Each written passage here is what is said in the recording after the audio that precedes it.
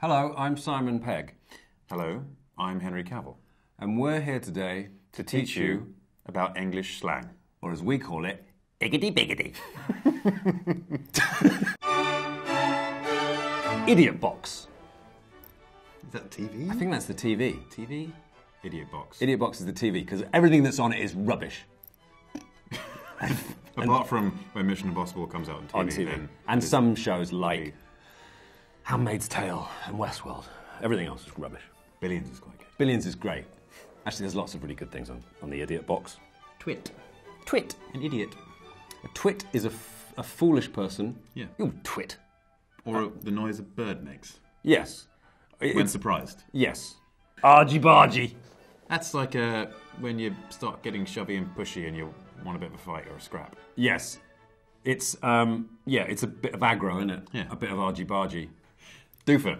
Doofer, well, I have a colleague of mine, who uses a doofer for pretty much everything. Doofer is a thing. It can be, like, if I said to Henry, pass me the doofer, I don't know what I'm going to get. It might be a remote control. Yeah. It might be... Anything. Anything. Corker. Now, corker is someone who applies a stopper to a wine bottle on a professional level. It means something's really good. Yeah. Henry's a corker. He's a bit Isn't of, it? he's a Isn't bit of a it come corker. from a cricket player? Is it? I think so. The etymology of the word corker. Oh, Alexander Corker. Yes, The really good cricket player. It's a dog's bollocks. Dog's bollocks, or the smaller version, the mutt's nuts, or the cat's pajamas. or the hands rounds, is basically the best. The best of the, the best. dog's bollocks. Yeah. Why dogs' testicles represent that, I don't know. But I don't know. But if you see a dog with a really good pair, everyone does remark on them. yeah, because most dogs You unfortunately see have. that dog's nuts? Yeah, look at the size of that dog's bollocks. They're the dog's bollocks. They're the dog's bollocks. Like if you have a dog and its testicles are intact, and they're really, they're quite presented. Yeah. You might say, oh, they're the dog's bollocks. And you'd be literal there. The fuzz! Now, the fuzz... Didn't someone make a movie?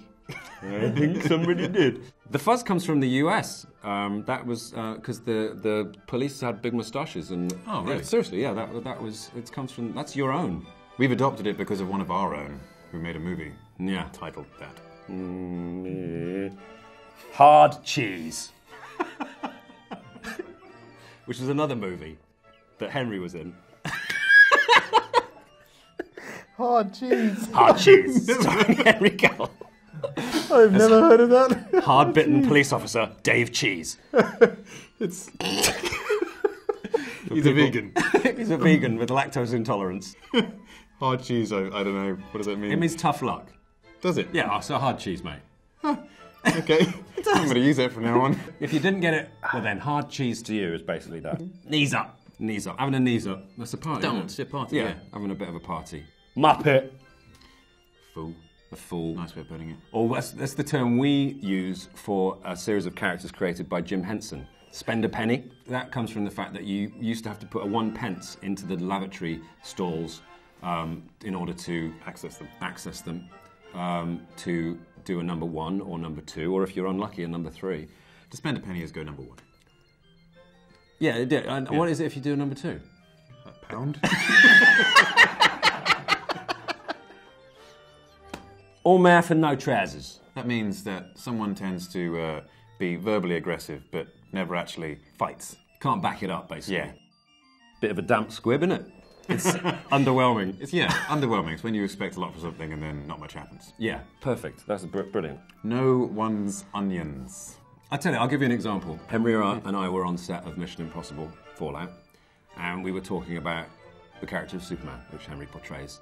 And Henry began to list a number of comic books which Superman appears in, and I thought to myself, Henry knows his onions.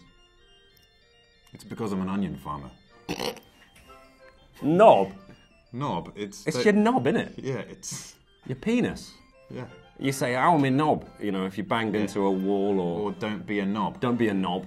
If you think of all the penile epithets, they all have different meanings. Like if you're a prick, then you prick. You're a bit stupid.